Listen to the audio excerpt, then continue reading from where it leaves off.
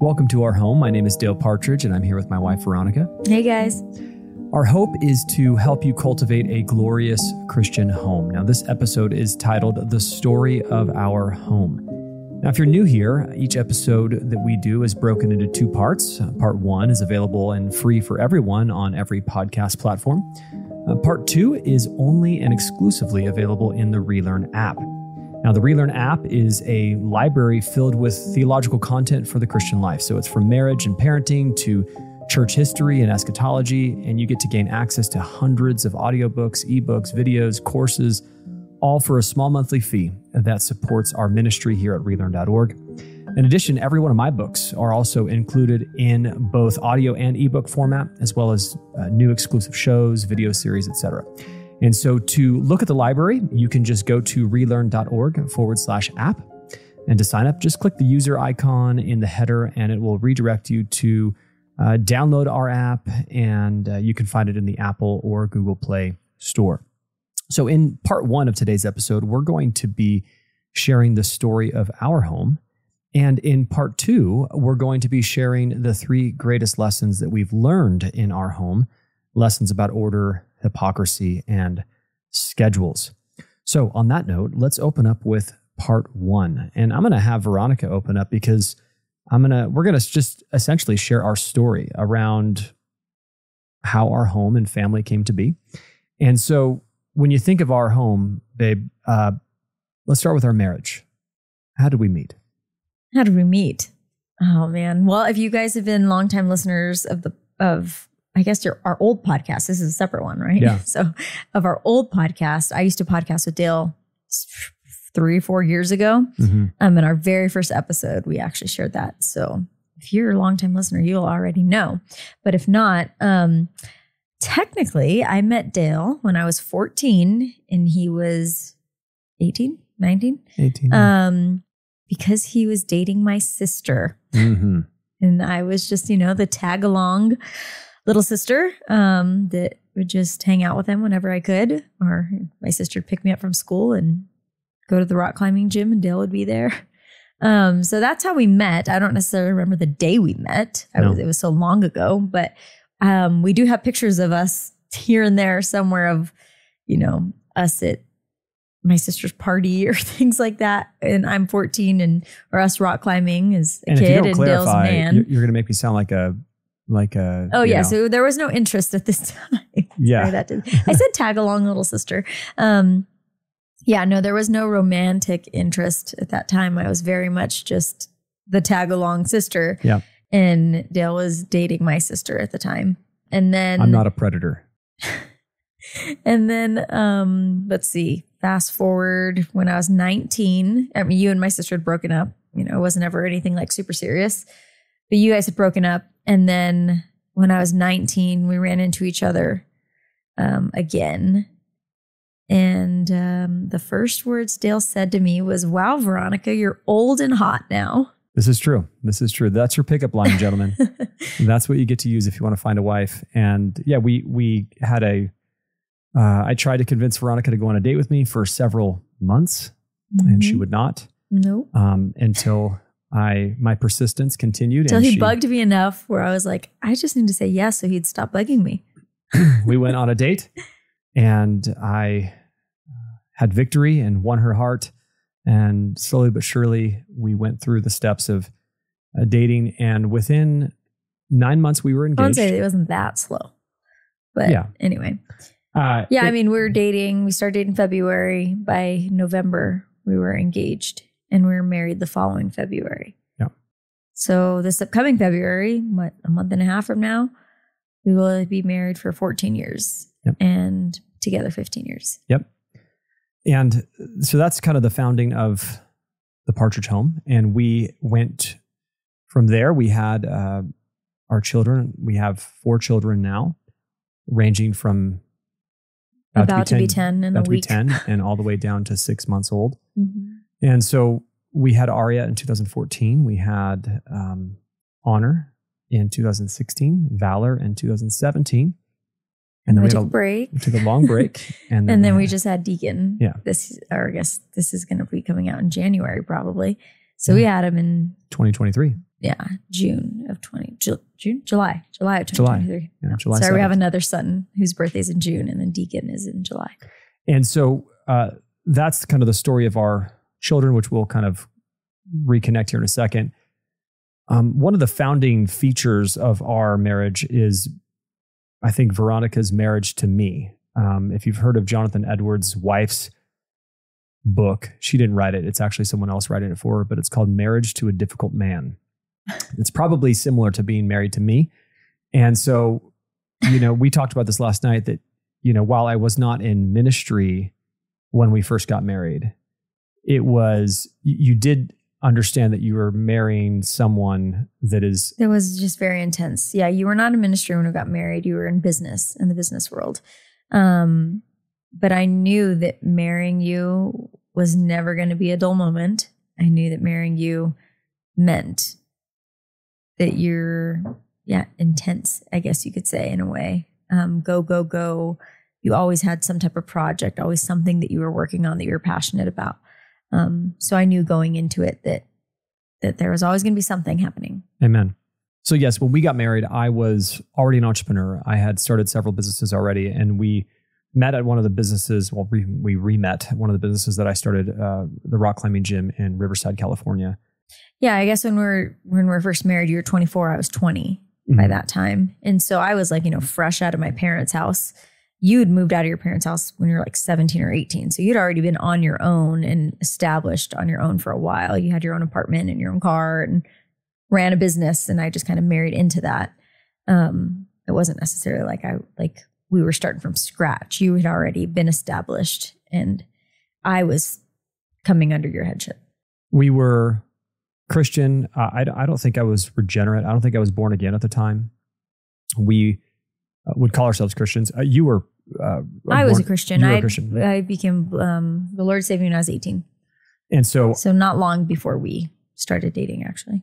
Yeah, and so I was thought I was a Christian, and that's a story for another episode.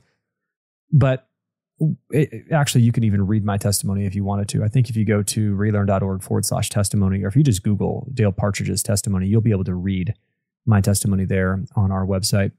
But we did have, at the time we got married, 2011, we got married in 2010. 2011, we started a company called Sevenly. And that was a whirlwind of an experience, because a lot of people don't realize that historically, before I was in ministry, I've only been in ministry full time since 2017, but I was a businessman, and I would say a well-known businessman. I had a public platform. I had written several books that were published by HarperCollins. Doing lots of speaking events, conferences. Our company was a multi-million-dollar company with almost 50 employees, and was requiring me to talk to investors and deal with different realities that were going on in the company. And we had a headquarters in Orange County, and we're in Southern California at that time. And you do day trips flying up to San Francisco, be back by dinner. Yeah, and so we did a lot of that. It was fast paced, but in the business world. Fast paced in the business world, and a totally different world than we live in now. And so by God's grace, we had a season that we were able to make money. We weren't as great with our money back then, but we were still able to. We also didn't have children at that time. We were able to make the Lord, by His grace, put us in a situation where we could go into ministry in a financially secure position, which is quite rare. Mm-hmm. And we recognized that we were able to pay off our house, several years ago. I don't know. We were able to, have a small investment property. We weren't making millions and millions of dollars, but we were making enough money that allowed us to essentially have no debt, to be in a position where we could serve the Lord and money not really be a motivating factor. I think I don't know who originally said the quote, but once you get to the top, you realize there's nothing there. And I think that God allowed us to have that sense where we made enough money. We experienced wealth. We we understood even a sense of fame and notoriety around the business world. And once you get to the top, you realize that there's nothing there. And I think that was really what catapulted us, including the calling to ministry, into, or I should say, out of the business world and into ministry. And so that happened in 2016. There was more of a conflict. We were in another church in Oregon. We moved to Oregon. We had this beautiful home in Oregon. Yeah, we lived there for 7 years. Lived on a farm. We had Didn't think we'd ever leave. Yeah, it was probably like the picturesque, like Instagram life.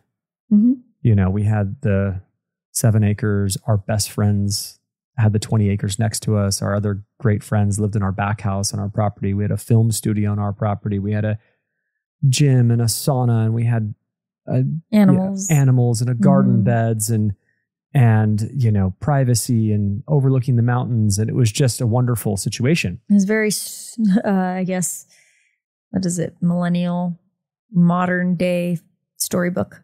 Yes. The modern day storybook of what a lot of people are chasing after. And we're blessed to have that season. We had that season. And we went into ministry in 2017 after really just having a continued calling from the Lord, but also recognition from people in our lives that I was called to preach or called to teach. I was feeling a draw to seminary. I was studying more and more involved in our church at the time. And we went into ministry in 2017. And then all of a sudden, maybe in 2018, I started to get sick. 2019 for sure. And that was a season where it started off with me. It's so many different symptoms that you don't really know. I would think maybe started off with like the food stuff, where you like have some GI issues after you'd eat and your stomach would hurt, or then you'd have like acid reflux. I had acid reflux for a long time. Yeah. So we had all these symptoms that didn't seem to be correlated with one another. So it's hard to determine a diagnosis when you can't put your thumb on what's causing everything. And I was having, dizziness and, air hunger and breathing issues and pain in my liver and, sleeplessness and twitching, muscle twitching and all over just the map. Or body temperature regulation. And so I got to the point where I was very ill. This is like a several year journey. It wasn't we're going just fast like in the story. I feel like a couple weeks or months here. This was several year journey. And we made the decision to relocate. The cold was hard on me. We found out eventually that the central culprit for causing my immune system to falter and me being sick was our house had mold, or I was in mold at some other time. But essentially my mycotoxin levels were off the charts. So I had really high mycotoxin levels. It could have been as simple as like the washing machine had mold in it. Basically my body doesn't detox well. And so, while I was really sick and my son was sick, Veronica was mostly fine. Our other kids were okay. Yeah, we had weird little symptoms here and there, but it was never like a huge deal. It was just like, oh, I don't know, I guess Valor can't have dairy because he has an upset stomach or something, which that is true. But there was just like little things like that. And then we didn't realize until after we moved out that these other random symptoms, like I had this like chronic sore throat. I had a sore throat all the time. And I just, attributed it to having Lyme disease and just thinking that was just one of my symptoms. And then we moved out of the house and my sore throat went away. And then now, if I go into a place that I know is moldy, that's like one of the symptoms that'll start to creep up is I'll start to get a sore throat again. Yeah. And we didn't even know this stuff really until after we had moved, because we were essentially,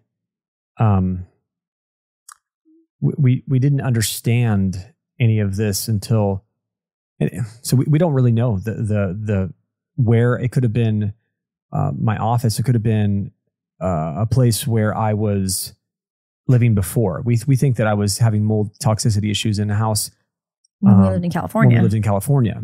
Now that we looked back, and so it's really, and some people have no problem. We never got the actual home tested itself. We just got you tested, your body. Yeah. While we were in Texas. Yeah, and it's we could just see that you had mycotoxins, but then it wasn't just necessarily the house that was making you sick. It was in the summertime in Central Oregon where we used to live. There's really bad forest fires every year. It's basically like fire season, and the air outside is hazardous, and so that would prevent you from having clean air, and your body was just so sensitive at that time that you weren't able to heal. Yeah. Because it was like, and then, then the winter would come and you'd be so cold and everything, you would get inflamed because you're cold. And so you wouldn't be able to heal because of the cold. And so we were trying to figure out ways that we could stay there because we didn't want to necessarily leave Oregon. We loved our community. We loved our house. But it just kind of became evident that the environment there was not conducive to your healing. Yeah. So I made the decision to move to Arizona. And this is kind of a backdrop for this whole podcast, is that we essentially lost our sense of home for a bit. And I would even say we're still trying to recalibrate that. Now we know home is where your people are. But we moved into a fifth wheel, and then we moved into a rental. No, we moved into a fifth wheel and we had to get rid of all of our stuff. Yeah, that was a big thing. We did. When you live on a property for 5 years, that's 7 acres and you have outbuildings on it, and your house itself is pretty large, on the larger side, and a garage, and you accumulate stuff. It just happens. And once we found out that it was potentially mold, we got rid of everything. The only things you can keep is basically steel, like metal and glass. And we didn't know what was keepable or not keepable because I was so sick. I was just like, let's just get rid of everything. Oh yeah. Dill was so sick at that time, he could barely make any decision. So we had to get rid of, we just thought, well, you know what? If mold is causing this, let's start our whole new life fresh. And this means we got. So that means when we moved, we couldn't just like pick a random house to move into because we didn't know if it was going to have mold. So that's why we lived in the fifth wheel. Yeah, we lived in the fifth wheel, and then we had to get a new rental, which we paid more for because it was brand new. And new doesn't necessarily mean mold free, so you're constantly looking around. And that's why we also didn't just buy a house that was already existing because of the mold. So there was so many factors that we're still even making sense of it all. And we've been in rentals until recently. We finally bought a little house, and Lord willing, we will build a house on some land one day again in the future. We own some land that we'd like to build on, but we're still in the middle of all those factors, and so it's been a hard journey to home life for us, and we've really wanted to make a consistent place for home for our children, for our schedules, for our sense of consistency, to just stability. To build a culture and civilization in our home for our children that gives them structure and traditions and vision. And so we've been a bit in survival mode, making things work. And I'm significantly better. Yeah. But I'm still sick. Dale still has issues at some point every day. Something that comes up every day. So it's still very much, our life is very much revolved around that. Yeah. Just how we operate in our house, not necessarily like we're a slave to it, but in a way we kind of are, It's a very weird lifestyle because I'll go, if you're following us on social media, on Instagram, I've been recently posting that I've been skateboarding with the kids, so I'll have days where I can go and skateboard with the kids at the skate park, or go play pickleball and feel totally fine. But then sometimes you have to stop and come home early because you like start struggling to breathe while you're doing those things. Yep. Or later that night or the next day, you have a really off day because you play pickleball too hard or you skateboarded too hard or something. Yeah. Detoxing for some effect from those activities. So it's been truly, our kids have grown up in a home with a sick dad, which is a very unexpected narrative for our home. We didn't expect that. We've had people that have tried to say like, oh, you should hide those things. You should have those things, to essentially appear to be It's strong. our reality though. Yeah, it's our reality. It's just something we have to deal with every day. And you should be able to be yourself in your own home.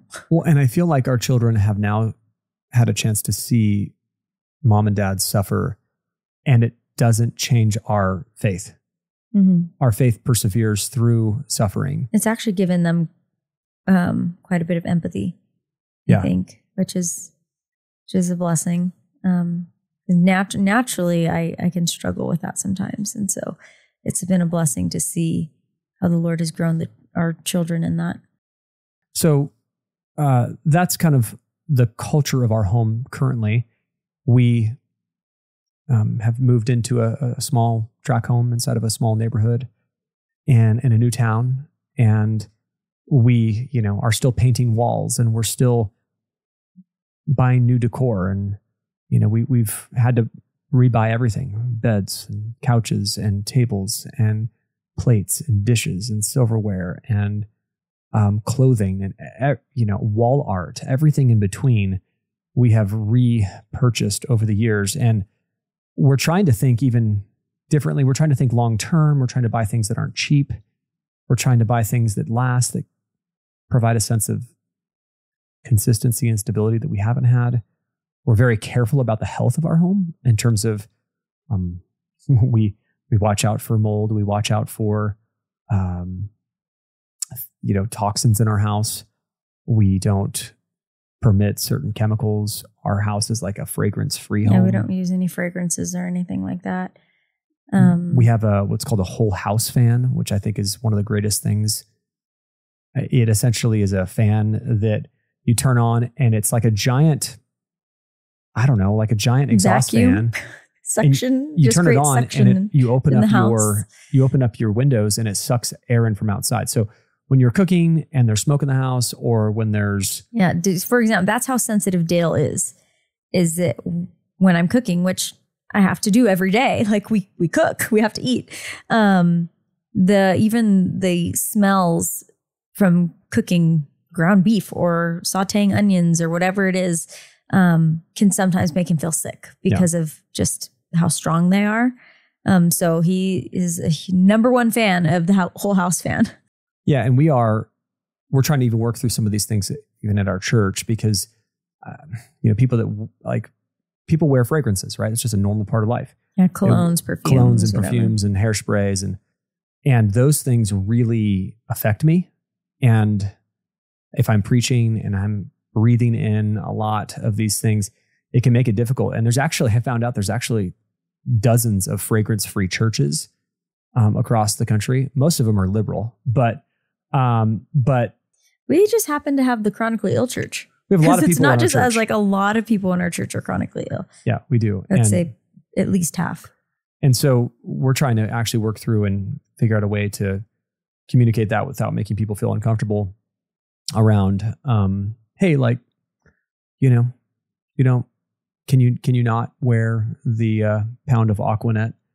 I know we don't wear Aquanet anymore, but that's not even a cologne. That's hairspray. I know, but it's one of those things that is helpful for me. But at the same time, we're always going to have visitors and guests. And yeah, so, we're in ministry. It's like, we're going to come across it. So it's not like a thing we're able to fully avoid, but if we can help it and we can try and keep those exposures low, we try to. So we're here now in Prescott, Arizona. And we are right on the heels of planting a new church. And we have shifted from a house church model to a traditional church after many, many years in the home. Yeah, almost 10 years. And what a blessing it has been. And we have great families in our congregation. And we have a great new building that we've been able to gather in, and good elders and good deacons, and just a good community of Christians around us. And we're trying to build home in light of community, in light of relationships with others. And what would you say the state of our home is right now? Like, in terms of, what are you thinking about when you think about our home? And in light of, what do you want it to be? What do you think it is now? What is it lacking? And I'm putting Veronica on the spot here, but just... I know. I'm like, I'm not the greatest at being on the spot. I like to have time to think about my responses. Keep going. Give me more.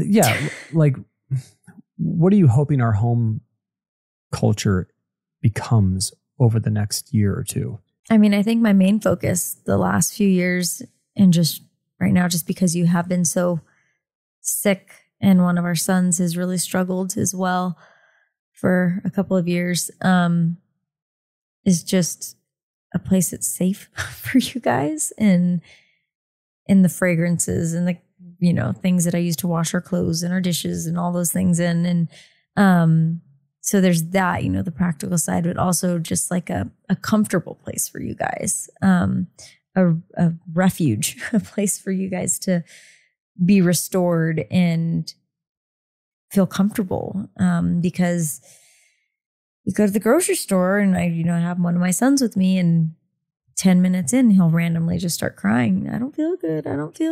And because he's having a reaction to something in the grocery store. And so, I don't want our home to be a place that you guys are reacting to. So I think I put a lot of thought into that. I also want it to be something that our kids look back on when they're older and say that they just enjoyed being at home. Mm-hmm. It wasn't a place that they were always trying to escape or leave.